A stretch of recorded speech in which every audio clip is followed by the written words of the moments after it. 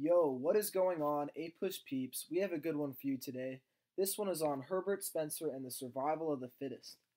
I will be covering everything you need to know regarding this subject for the AP exam. Shout out to Mr. Picconi's class at San Marino High School. Thank you guys for watching. I appreciate the support. We have a good one for y'all today. This topic is important as it pertains to Key Concept 6.3.2. This key concept states that dramatic social changes in the period inspired political debates over citizenship, corruption, and the proper relationship between business and government.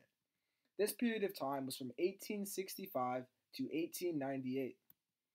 Firstly, you will need to know who Herbert Spencer is and what he did. He was an English philosopher born in 1820 who made various connections between his economic theories and Charles Darwin's biological and evolutionary ones.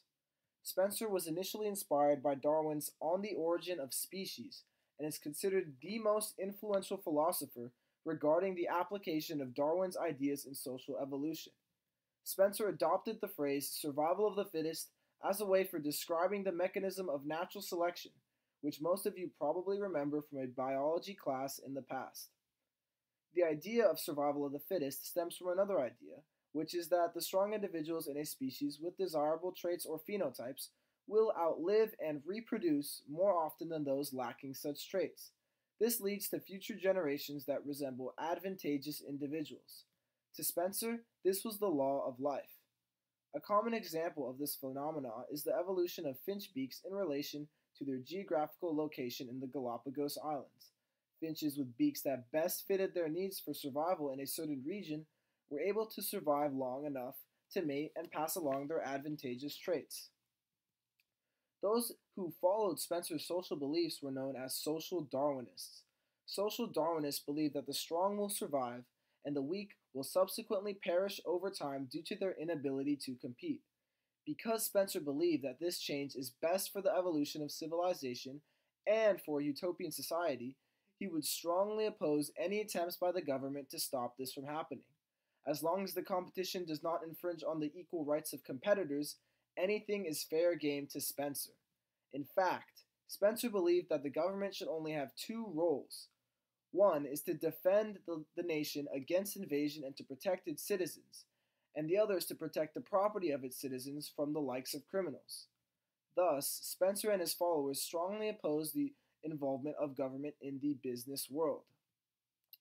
In the minds of radical social Darwinists, in order to be successful at anything in life, it is quintessential that one is ruthless and vigorous, like a tiger killing for food. To them, it is simply the way of nature. Spencer expanded his theory by applying it to what the highest society valued, that being capitalism and social power. In the late 1800s, many Americans were enthusiastic about Spencer's ideologies as it encouraged laissez-faire capitalism, meaning that economies and businesses function with no interference from the government. The leaders of the capitalistic world, the Rockefellers and Carnegies, took hold of this idea and used it for their own personal good by expanding and dominating their competition. Ultimately, the influence of social Darwinism infected many Americans and birthed a more competitive and cutthroat culture in society during this time period. Okay, so quick recap.